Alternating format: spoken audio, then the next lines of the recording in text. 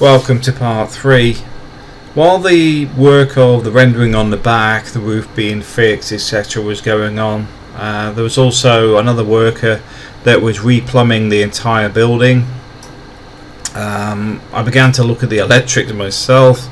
One of the problems that had happened before we took over was, should we say, a relation of the previous owner was a drug addict. He had actually stolen all the light fittings, the wall fittings, the copper pipe, sorry, not copper pipe, the copper cabling, and even the water pump from outside before we actually bought the building.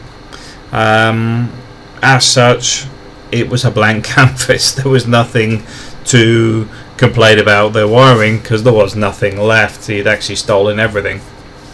So first thing we needed to do was look at what we want to wire first, where we were going to put the main box, etc. And while that's going on, the plumbing work's going on in the back. You've got the guys on the roof, Arman, which is a cracking builder, highly recommend him if you need one. He was redoing the door frames. While this was going on, I would collect materials for the guys. Bear in mind the call centre is still working at night, but during the day I would take a run up to the hardware shop and pick up whatever they needed. Highly recommend the Galloper, which is the same as a Pajero, as a vehicle for the Philippines. They're pretty bulletproof, although it did blow the engine up and had to have a new one, which cost me over $1,000. But they take a lot of weight. I mean, I picked up all the floor tiles for the whole building in the back of that car, not in one trip. I just basically weighed it up on how much the suspension would take and collected it as and when. Same with all the toilet systems, because I think we've got 6 toilets, because obviously we've got, yeah, there's 6 toilets in the building. So I was quite heavily involved, but you gotta remember, I'm still running the call center at night while this is going on as well. So you got night shift is mind orientated, where you're watching dialers and stuff, and during the day it's physical, where I'm manhandling quite large, expensive, heavy tiles as well.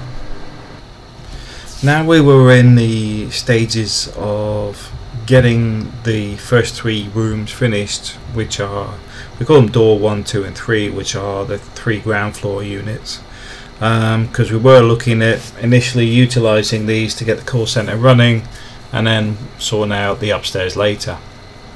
As such, as we were looking at rewiring the cables, etc., and we got the opportunity to take it down from the roof because we have the entire roof section coming out.